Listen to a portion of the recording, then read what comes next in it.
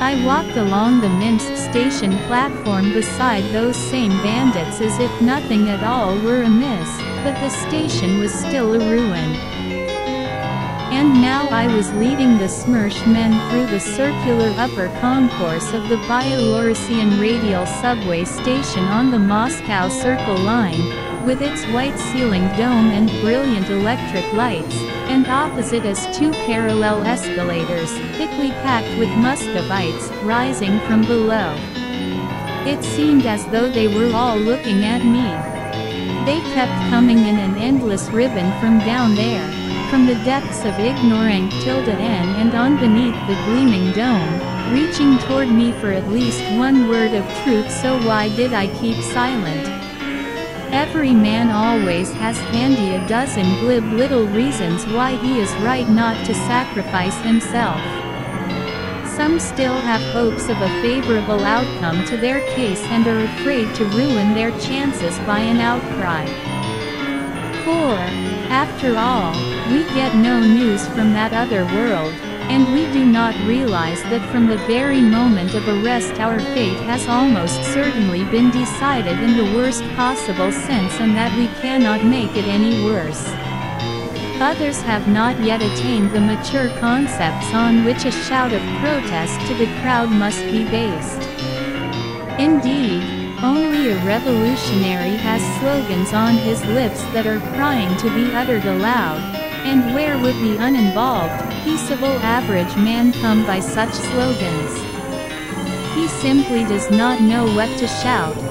And then, last of all, there is the person whose heart is too full of emotion, whose eyes have seen too much, for that whole ocean to pour forth in a few disconnected cries.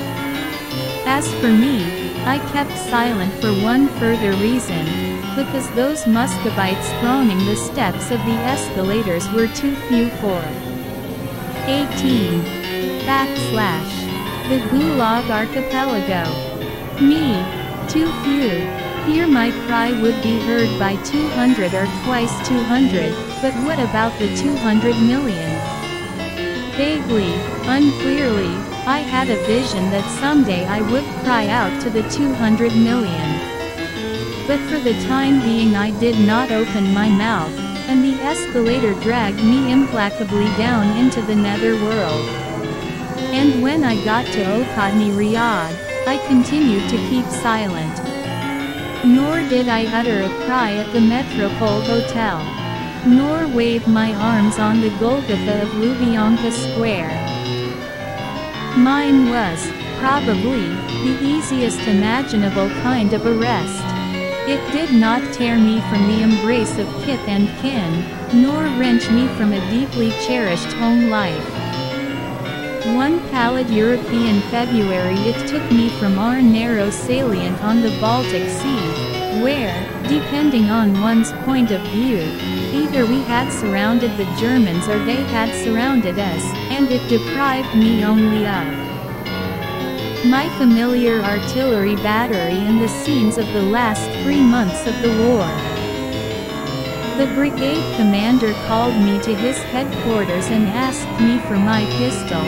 I turned it over without suspecting any evil intent, when suddenly, from a tense, immobile suite of staff officers in the corner, 2 counterintelligence officers stepped forward hurriedly, crossed the room in a few quick bounds. There.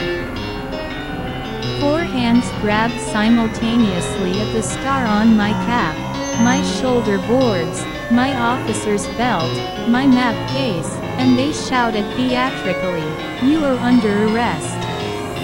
Burning and prickling from head to toe, all I could exclaim was, "Me? What for?" And even though there is usually no answer to this question, surprisingly I received one. This is worth recalling, because it is so contrary to our usual custom. Hardly had the Smersh men finished plucking me and taken my notes on political subjects, along with my map case, and begun to push me as quickly as possible toward the exit, urged on by the German shellfire rattling the window panes, then I heard myself firmly addressed. "Yes.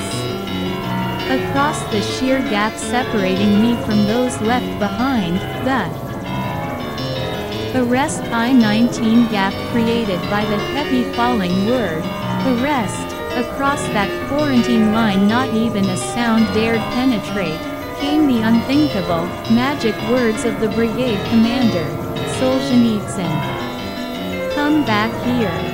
With a sharp tum I broke away from the hands of the Smersh men and stepped back to the brigade commander. I had never known him very well.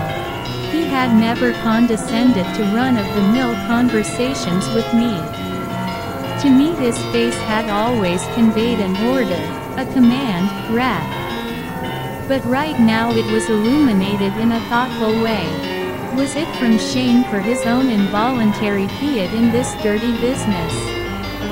Was it from an impulse to rise above the pitiful subordination of a whole lifetime?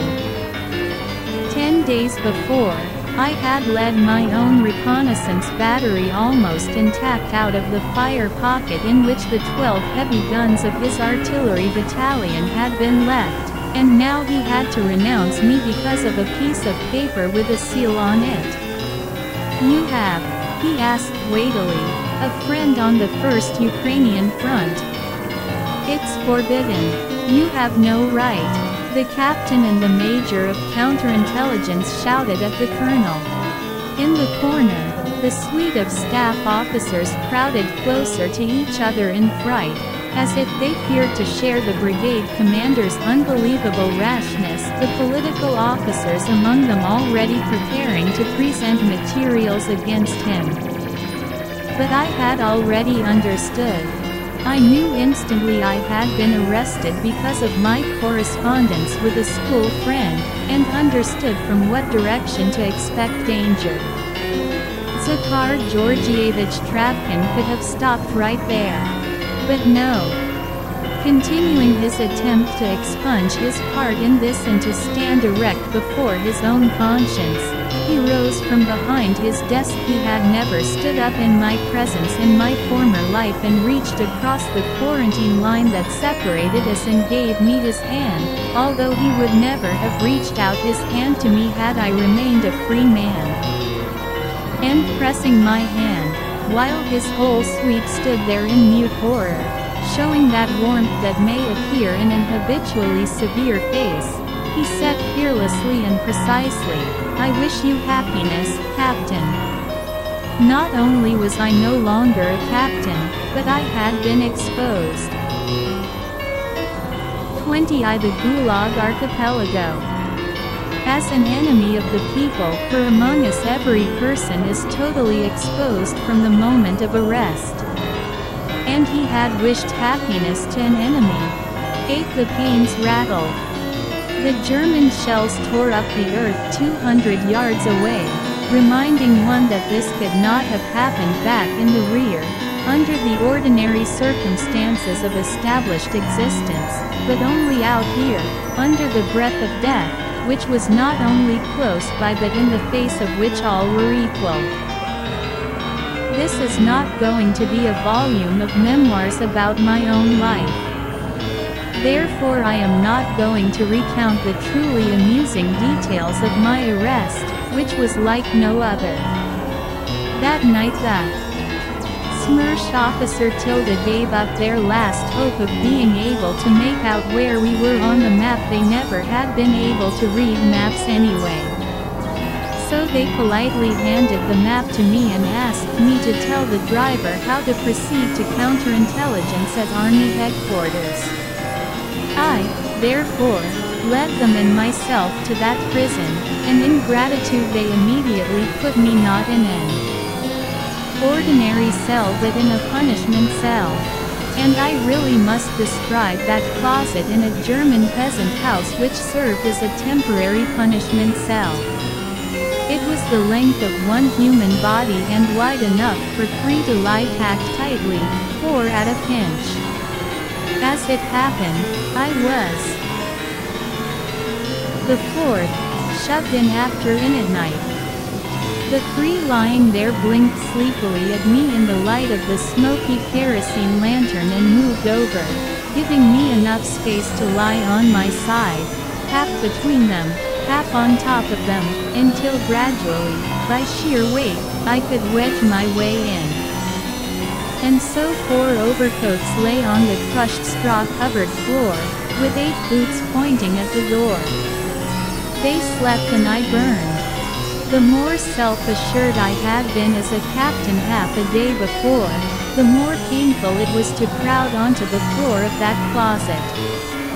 Once or twice the other fellows woke up numb on one side, and we all turned over at the same time.